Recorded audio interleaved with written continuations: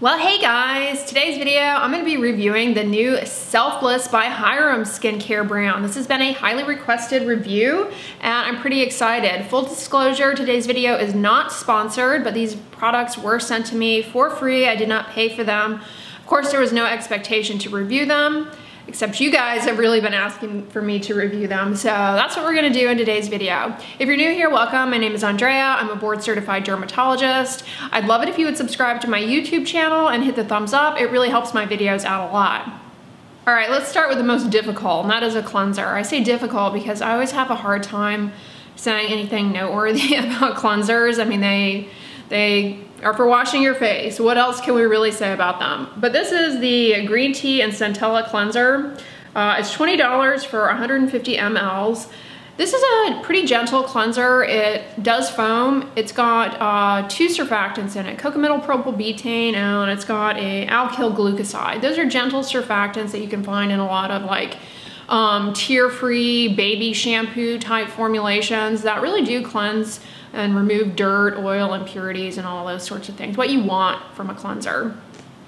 This product also has, it boasts having green tea and centella, but those are antioxidants, wonderful ingredients. To what extent they benefit the skin in a cleanser, kind of hard to say. You're rinsing off the cleanser. It's not really giving adequate time for those ingredients to penetrate. All that being said, what was my experience using this cleanser? I used it by itself to remove that Aven tinted sunscreen that I reviewed for you guys. The one that kind of looks a little on the terracotta pot side as far as the tint. It removed that readily. It also removed the Maybelline Sky High mascara with no problems. I didn't have to use an oil cleanse beforehand. I don't wear makeup, but it did a good job taking those things off, and it did not leave my skin feeling dry, stripped, irritated. It's a good cleanser. I mean, it does what it's supposed to do. It imparts a little bit of foam, rinses off easily. If you enjoy like a sensorial experience when it comes to washing your face, you're not gonna get it with this because it is free of fragrance and pretty no nonsense as far as the ingredients. It's very similar, in my opinion, to many of the baby wash and shampoos that I've reviewed for you guys before in terms of the consistency, the lather, the cleansing ability. Okay, number 2 is the niacinamide and maracuja Daily Barrier Support Moisturizer. This product, on first impression, I was actually pretty disappointed with it. It's very watery. I was going in expecting a moisturizer. It's more of a consistency of a serum. What are the ingredients? It has 5% niacinamide, and niacinamide, as a reminder, is an B vitamin that when applied to the skin can help fight off free radical damage. It also helps with skin brightening. It can reduce yellowing of the skin. It has anti-aging benefit, and it is good for the state of the moisture barrier and recovery of your skin barrier if your skin is easily irritated. I mean, it's a good moisturizing ingredient, and it also can help improve the appearance of pores, and it can help with issues related to oily, acne-prone skin. So it has that, and it has a logical percentage. You guys know I detest products that have very high percentages of niacinamide because they lure the consumer into thinking that it's more effective when in reality it just ends up being more irritating. 5% is the percentage strength used in the studies that show benefit for hyperpigmentation. So that's great.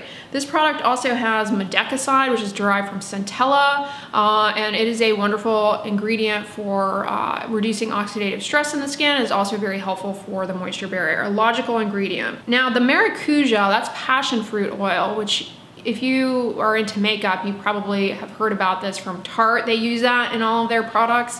It's just an emollient. I mean, oils, they're emollients, and they're useful in moisturizers to help smooth down skin cell edges. And the other ingredient in this is maracuja seed butter, which is going to act as an occlusive to seal in hydration and reduce transepidermal water loss, similar to shea butter. This product has ingredients that are logical in a moisturizer. Passion fruit oil or maracuja oil is an emollient. It also has triolein, which is another emollient. It has maracuja seed butter as an occlusive, and it has glycerin, which is a humectant. And then it's got some ingredients that benefit the skin barrier, namely niacinamide and mandelic. I have to say though, I was a little disappointed, especially the first few times I used this, with the overall consistency of this. The first ingredient is water, and you'll notice when you use it, it is very watery. It feels more like a serum than an actual moisturizer. When it comes to moisturizers, my preference is always something that is based in petrolatum or a silicone like dimethicone, because they really do help in reducing transepidermal water loss. But I do love like a good shea butter based moisturizer as well. I was expecting something more along the consistency of just shea butter, that thick kind of cream. That's really what I look for in a moisturizer, something that's really going to lock in hydration and reduce transepidermal water loss. This feels more like a lightweight moisturizing serum. It's not a bad product though, but if you are picking it up off the shelf thinking that it's going to be your moisturizer, I think that this may be inadequate. I will say, in my experience using this product, while I found that it was very, very watery, much like a serum, my skin did feel like really soft after using it. So I think it is good. I think the ingredients are effective in this product, and I don't think it's a bad product. But if you are somebody with very dry skin, or you need a heavier moisturizer, if you have mature skin, I don't think that this is going to meet your needs in terms of moisturizing. Yes, it is a good serum, I would say, for hydration and improving moisture barrier recovery, but you may find that it comes up short in terms of reducing transepidermal water loss because it is so watery. All right, moving on, let's talk about the retinol and rainbow algae. This is a retinol serum. Retinol, if you're not aware, is a form of topical vitamin A, which when applied to the skin can get converted to retinoic acid down the line, and that ultimately can help improve wrinkles, fine lines. It can improve hyperpigmentation, discoloration, and with long-term use can boost up collagen production. However, not all retinols are created equal. The devil is in the details when it comes to formulation. And so what should you look for? Well, ideally the manufacturer has measure the efficacy of their retinol by looking at the activity of a particular enzyme in the skin, CP450-RAH. The activity of this enzyme is an indicator of retinoic acid activity. So it basically tells you that the retinol got into the skin, got converted to retinoic acid, and is now functional.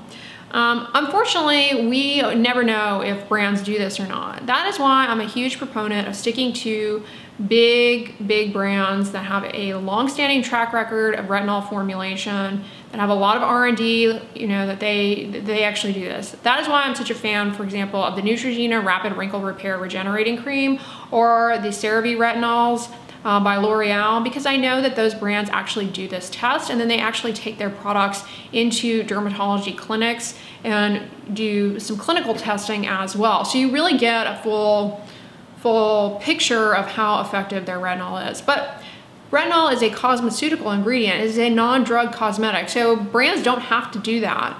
And so that is, you know, that is something we're just not going to know about this product. Now this brand, if I didn't already mention, is under the umbrella of the Inkey List. The Inkey List has a retinol, and I would say the exact same thing about their retinol. You know, we just don't know. Does it actually get in the skin and activate this enzyme and, you know, do what retinol is supposed to? We really don't know. I would assume that this is the same retinol as in their retinol serum. It's an encapsulated retinol. What does that mean? Well, that means that it allows for more of a slow release into the skin. As you guys who've watched any of my videos know about retinol, it can be very irritating. So having an encapsulated retinol, it just kind of makes it a lot more tolerable. It does make it less irritating, but it does take some time for it to actually show results of improving discoloration and whatnot. So you have to be patient with it. It's just cosmeceutical retinols, they can be an unknown. That is why, again, I'm a big fan of sticking with the big brands. A lot of people get hung up on the percentage of the retinol in products. So, you know, get hung up on the fact that it is lower down on the ingredient list. I wouldn't worry about that. Studies actually show that when it comes to retinol and that enzyme activity, you get good readout with 0.025%. Another ingredient in this that may also be beneficial to you is 2% tranexamic acid. Now, tranexamic acid is actually an ingredient that we give by mouth to treat melasma, a disease of hyperpigmentation. It can be very helpful for that condition. There is some enthusiasm for applying it topically to the skin. The studies on that ingredient are very small. The data on tranexamic acid applied to the skin is a bit mixed.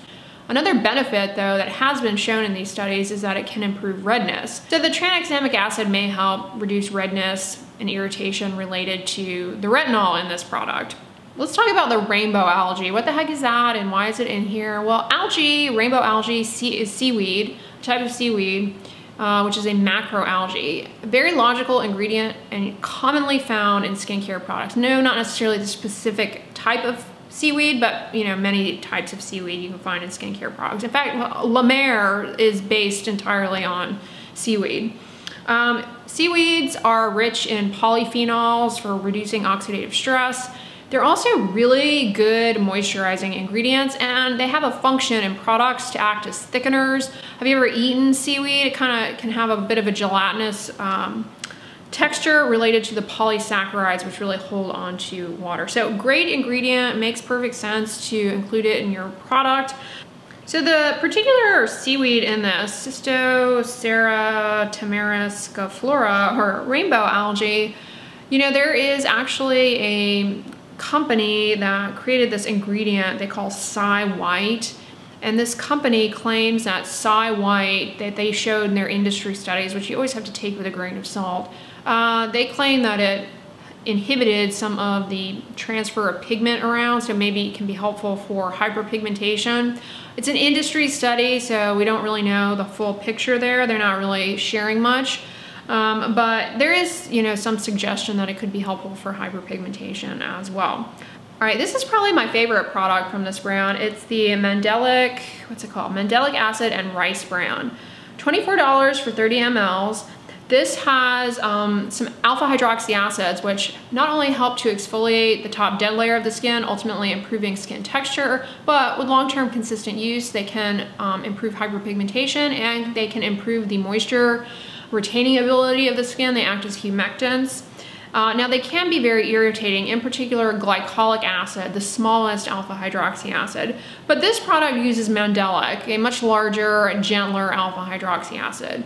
And this product also uses 0.5% phytic acid, which yes is an alpha hydroxy acid, but I wouldn't really classify it as like an exfoliant. It's mostly used in products as an antioxidant. Fine, I mean, that's in there. It does have some data behind it for, it may help to, by chelating iron, actually, it may help in reducing DNA damage. This also has polyhydroxy acids in it, which are very, very, very gentle exfoliants that with long-term consistent use really do help with skin hydration. It has gluconolactone. And then it has a beta hydroxy acid, salicylic acid, at a low percentage strength of 0.5%. And that's gonna be helpful for exfoliating the pore and improving the look of oily skin. While this product has exfoliating acids that do help in increasing skin cell turnover, it's very, very, very gentle. In fact, you may be able to use it if you have very sensitive skin, including if you have rosacea. I wouldn't hang my hat on that because everyone's rosacea, is pretty individualized as far as what will cause irritation for you. But generally speaking, mandelic and polyhydroxy acids, they mostly act as humectants, and they're such gentle exfoliants that sometimes even the most sensitive skin types can use them. Now this does have salicylic acid in it, but it does have a pretty low percentage strength, 0.5.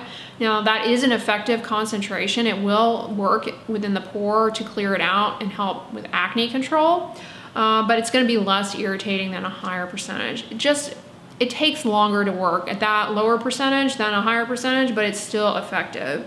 This also has niacinamide in it, which is great for calming down redness. It can help with hyperpigmentation, and it helps with a moisture barrier. It's a logical ingredient to add to this. They don't tell you what the percentage strength is, but I imagine it is definitely less than 5%.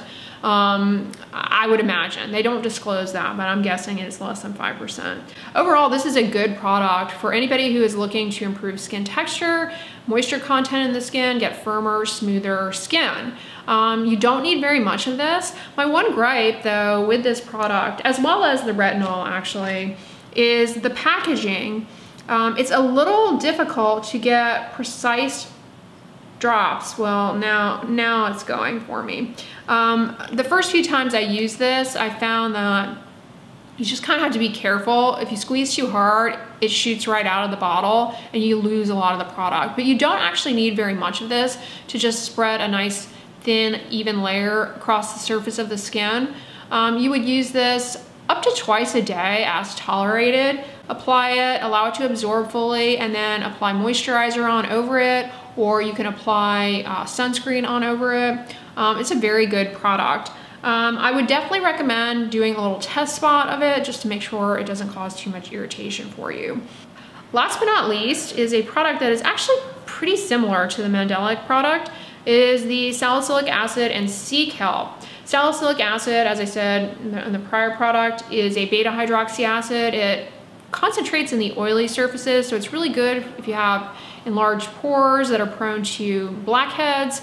It helps with acne control, and it can also help because it increases skin cell turnover. It helps to brighten up areas of hyperpigmentation, discoloration, so you can get more even skin tone. So it's calling out the salicylic acid as part of its name, but it has the same percentage strength of salicylic acid as the mandelic product. This product just doesn't have the mandelic acid or the phytic acid piece. So it is more, I guess you would say, beta. It's a beta hydroxy acid leave-on product at this point. It also has niacinamide like the mandelic product. This product does disclose the percentage, it's 5%. So I'm guessing the mandelic product is also 5%. All right, this also has, as part of its namesake, kelp, a seaweed that, again, rich in humectants, antioxidants, logical ingredient. Kelp is frequently in a lot of skincare products. So that makes perfect sense. It will help reduce the dryness and irritation that you might experience with using a salicylic acid product, and it kind of addresses the needs of the moisture barrier in conjunction with the niacinamide. It has 2% succinic acid. There's one paper showing that it may help in supporting the skin microbiome, but the Inkey List makes some large claims about succinic acid, and they were even quoted in an article saying it hasn't hit mainstream science yet. Like, okay.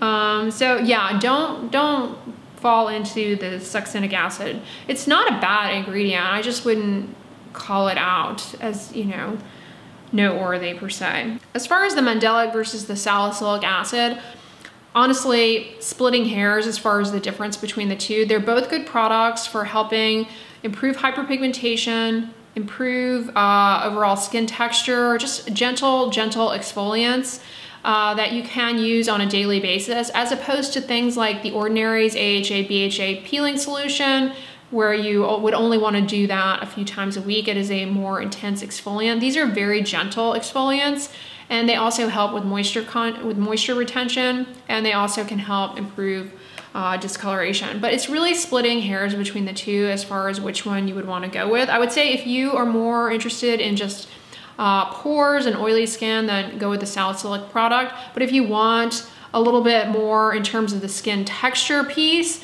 then you may select the mandelic acid product, because you are getting that extra alpha hydroxy acid that can really help long-term with improving the moisture content of the skin. So those are just, some subtle differences between the two. So those are the 5 products that came out in this launch. I think overall they're not bad. The ingredients make sense. I appreciate the fact that there aren't a lot of goofy ingredients. There aren't any goofy ingredients, actually. Everything is an ingredient that, we've talked about at length on this channel, and, good ingredients: green tea, centella, mandelic acid, salicylic acid, the marine extracts, the kelp, the rainbow algae. Those are good humectants. So the ingredients are logical, they make sense, they're not over the top, there's no essential oils, fragrance. What about the price point? Are these products worth the price? It depends on what you consider worth it to you. What are your goals? The price point is middle of the road, actually, in terms of the spectrum of what skincare companies charge. I don't mean middle of the road for what I would spend. I mean middle of the road for what brands charge. I reviewed a brand on Friday that nobody's ever heard of, not many people have heard of, at least judging by my comment section, that charges the same price. 5 products, similar price point to these. So the price is what it is, but it is under the umbrella company of the Inkey List. So why would you pay so much more for products from the same brand? Well, you're paying for, first of all, some of the products have more than 1 or 2 ingredients. And you're also paying to support the individual whose name is on the package. If that is of importance to you, if you like that individual, you want to support them in their career, then yeah, I definitely do think that the price point is worth it. But if it's not in your budget, then absolutely not. There are tons of more affordable options out there on the market that have equally good ingredients, that are equally good, that can do the same thing. I also appreciate that this brand doesn't take the same types of ingredients and just dilute them out into different vehicles like a lot of brands do. So for example, we don't see a niacinamide and maracuja mist, toner, essence, cream, lotion, you know, eye cream, eye patch. We don't see all of that. So it's keeping the number of products to, you know, fewer products, which I appreciate. The other thing that you get in this that you are paying for is there is a promise that some of the proceeds from this brand are going to go to different philanthropic, you know, organizations, which are listed on their website. And I think the founder is very, you know, very vocal about those. I mean, that seems to be the passion behind this. And you may say, well, what percentage? It looks like from the website, 10%, they're trying to, they say on the website that 10% of sales from 2021 are gonna go to charity partners, and they're holding themselves accountable, at least based on what I read on their website, that every 6 months, they're gonna publish an externally verified report on how the money is being used, where it's going. So if that is what is important to you, then definitely check out that report that they're claiming that they're gonna offer, you know, ask for it so you can see yourself if that is important to you. So that is part, you know, of what you are paying in the upcharge here. A, to support somebody that you like and that provides good content on YouTube, and B, you know, these charities, these philanthropic organizations, they are claiming that 10% of the sales are going to those. So if that is, you know, something that speaks to you, then yeah, I don't think these products are bad. I think they obviously can improve upon them. There's always room for improvement. For example, I thought that the niacinamide product was a little bit more like a serum than a moisturizer. And, you know, the packaging things I found were sometimes a little bit hard to get the product out in a more streamlined fashion, but overall, these are not bad products.